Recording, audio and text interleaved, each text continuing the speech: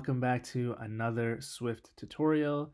In today's video, we're going to be learning how to customize your app's launch screen.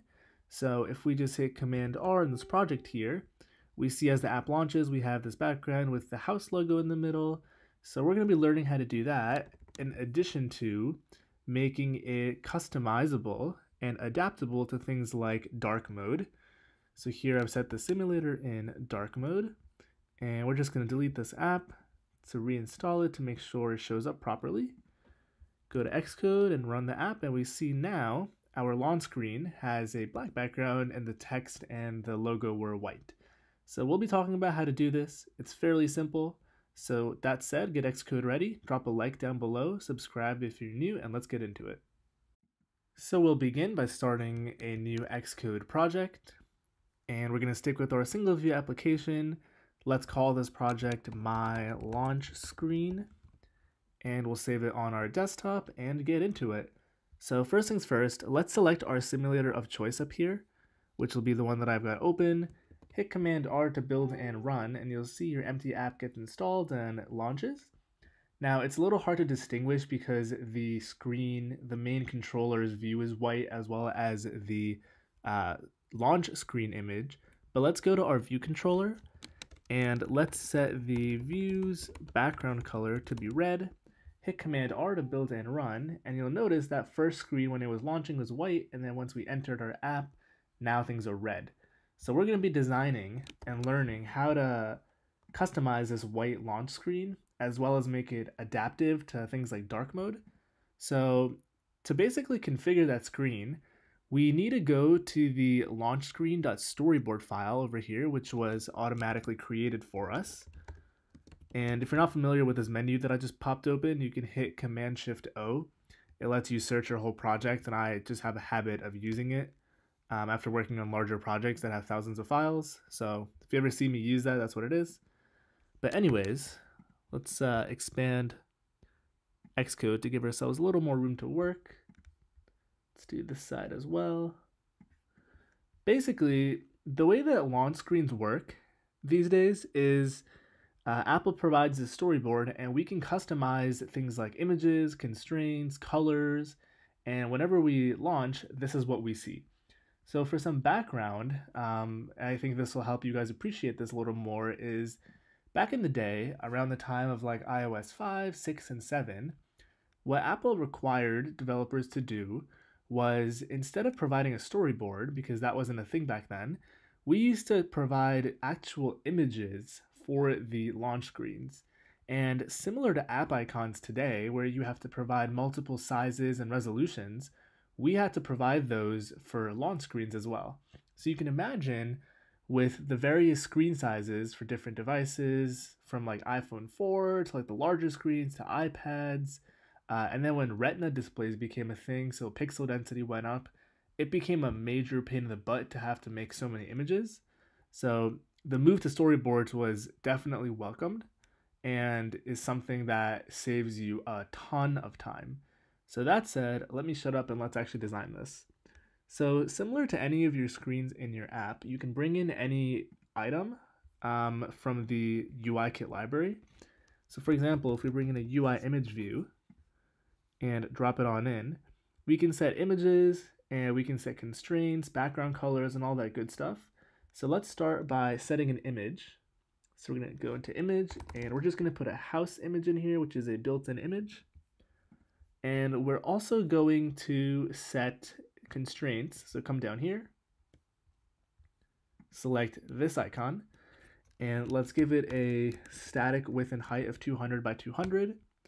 But we also want this icon to be centered, so let's also come down to this icon and add centered and horizontally in container constraints. And we'll see that we have no error icon up here. If your constraints conflict, you'll see like a little red exclamation mark. But if we hit Command R to build and run, you'll see in the simulator, it was really fast. Let's try that one more time. You'll see we should see our launch screen, and sometimes if you don't see it, like I think it's white right now, it's actually a simulator bug, so you're going to have to delete the app in your simulator. like so, and hit Command R one more time to build and run, and you'll see we get our launch screen. That's been a simulator bug for a long time that Apple refuses to fix, but anyways, that's how you get that working. So of course we can also set background colors to this, but before we do that, what I want to show is right now the simulator is in light mode and the background of this is white. But if we go to settings, developer, and turn the switch on for dark mode, and open this app again, and if it decides to not be super fast so we can actually see it, the background should be black, which you saw for a half second there it is. Let's build and run again. You see the background is black for the launch screen. So it's really important, especially with light mode and dark mode these days, that things kind of adapt to the view and the color space you're in. So storyboards make it like stupid easy to get that done. And the reason that the color automatically adapts for the background is if you select the background, you'll see that the background color is system background. And of course, you can change this if you want to be something static, but the system background is, as the name implies, the current theme background color, so either white or black based on light mode or dark mode. But let's change this to be something else, like so, and let's select this image and give it a different tint color, like so. I meant to give it white, like that. And of course we can add other elements to this as well. So before we wrap up how to do these launch screens, let's add a UI label. Stick it in right there. Let's set its text color to be white to match the image. Let's also change the text to be hello world. We want it centered, and we're gonna give it some constraints before we bump up the font size. So let's hit this icon. This will be 0 from the image, left, right, and bottom, like so. And our text is centered in this container. And lastly, let's come over here and also increase the font size and the style. So we're gonna make this bold, and we'll bump up this number a couple points. So now we have this text down here as well. If we hit Command R to build and run, we still see our old launch screen because Apple sucks. So we're going to delete this icon. Hit Command R one more time to build and run, and we see we get our launch screen.